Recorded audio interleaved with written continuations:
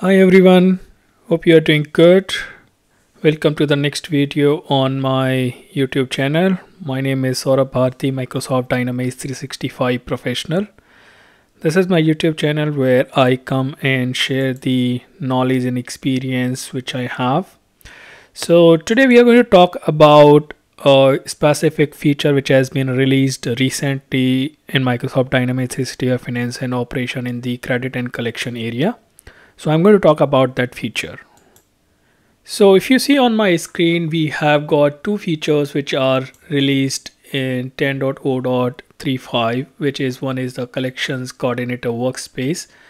Another one is the collection coordinator summary, and both the features are in credit and collection. And if you observe one thing in Microsoft Dynamics 365, Microsoft is really focusing on automation and bringing the AI capability within the application. Before this, I have created one video on collection process automation, which I will put in the description, which you can go and watch, right? And credit and collection is a very painful area for the organization which have the huge number of collection activities, right? So it is very difficult to manage those activities, and Microsoft is improving day by day on those things. So this is the additional feature, and I feel like this is going to really help the collection agents in performing their day-to-day activities, quickly find out the information about the collections for any customer. Okay, so let's see like how it is. So what I have done is I have enabled this feature, and now before we go and see that how this workspace look like, let's go and read about the official doc, what it says about this particular workspace. So this is basically talks about that you can log in as a collection agent, and if you are part of any collection pool, then automatically based on that pool, your list of customers will be available for you to view the collection information. And what are the collection information? You can see the open contracts which are available, right? Open number of invoices which you have, months as a customer, right? So credit limit, credit remaining, account status, and also the aging, which you can see based on the aging definition which you have defined. And apart from that, you also have a very good timeline reflecting on the workspace, which talks about what are the activities you have been performing with that customer. So if you have posted any invoice recently, if you have posted any payments, if you have created any collection activities, the reminder, the follow-up, or the collection letter, right?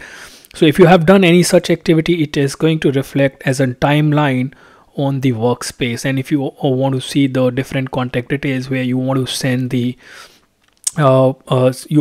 collection letters, or you want to send some reminder emails, or you want to send a customer statement, right? So all those things can be done based on the contact details which are available on this workspace. Okay, now apart from this, there is one more feature which has been released, is the collection coordinator summary. Now unfortunately I won't be able to demonstrate this to you, because this requires me to connect with the Dataverse and the Power Platform admin. And the good thing about this feature is that this is based on the Copilot AI driven dashboards and the information. So I won't be able to show this feature, but yeah, this is another one which we can check it out. Okay, so now let's go and look around this feature, the workspace, and it is in the preview stage right now, so it has not been generally released right now.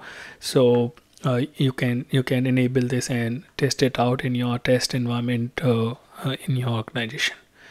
So let's move into the Microsoft Dynamics 365, and let's see that what this workspace does. So what I have to do is that I'll go to the credit and collection module, and if you go and see the workspaces, you already had this customer credit and collection workspace, which is really helpful. Okay, this gives you a lot of good information Okay, this was already a very good workspace, and I have observed that a lot of people do not use this workspace, and I would strongly recommend that we should start using this, because it's just an information and the dashboards which can help you out in figuring out a lot of collection related information, right?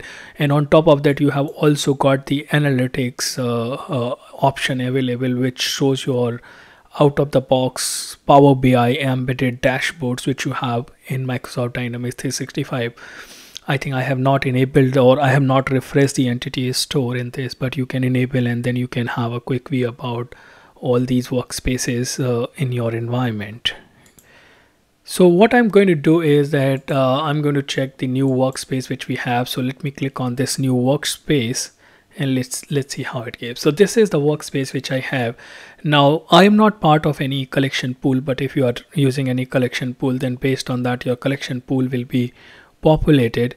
But let's say if I want to check for any customer, so I can just see in the drop down, if I'm part of collection pool, it will just display the list of customers which are enabled for that pool, but if not, then it is going to show me all the customers. Now quickly let's select one of the customer here and see that what it gives us. So if you see that the moment I select this customer, right, it gives me the overview about my aging definition. If I want, I can change my aging definition and view this information on a graphical form. I can see in a different currencies which I want to see. I have how many open contracts are there. So this is basically from the project accounting module. If I have that, the credit limit, how much is the credit limit, meaning how many 3 open invoices are there. One says customer, right? So account status is open. So let's say if you have put the account status on hold due to, like, maybe let's say you have sent the last collection letter, so you had a condition of putting the customer on hold, right? So that will be available. You can see all the customer details available here. You can see the open transactions for the customer, that if there are open transactions, so these transactions will be available here. And the beautiful thing is this the collection status. So if you are maintaining your collection activities properly, right, so you can just see that what are the different collection status are there. And if you want to change the status, like, okay, this is promised to pay broken, or let's say this is not disputed. Now if you want to change any status here, so the kind of collection activities which you go and perform on the aged balance or on the customer, right, so you can just perform here and then change the status. If you want to write off anything, if you want to settle these transactions, or you want to see the collection history, right, so all those activities you can do from the single screen as a collection agent. So earlier we had a workspace. The other workspace which I was showing you was kind of a collection manager workspace, but this is purely, you can say it's a collection agent workspace, where on a day-to-day basis that collection agent can perform their own activity.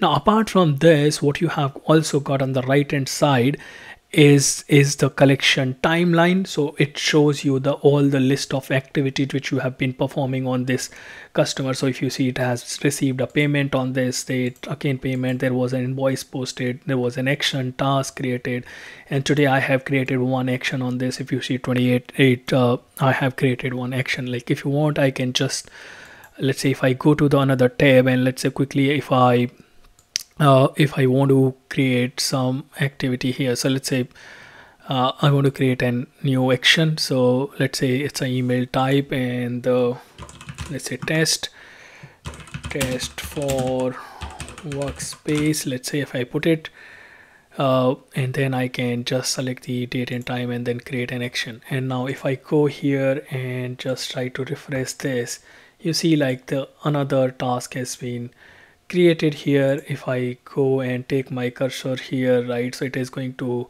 show me the all other details about these task and the action. So, and if I want, I can just take my cursor and then click on this hyperlink and go to that task and take the required action. So in this way, this is going to really help a collection agent in managing day-to-day activities, making the day more productive, reducing the navigation on different places, not looking for information in multiple reports and other things. So it is going to really make the collection agent work efficient. And if on top of that, if we start using this collection coordinator summary thing, right, it is enabled based on the Copilot, and what it is going to do is that it is going to generate the AI driven reminder emails to your customers based on your overdue transactions and the parameters which you define in the system, right? So overall, this is a really good feature, and I think we should start using it and take the advantage of this. So that's it for today's video. I hope you enjoy my content, and if you do, I request you to like, share and subscribe. Okay, so that concludes today's video, and I look forward to seeing you all in the next one. And thank you for watching, and take care.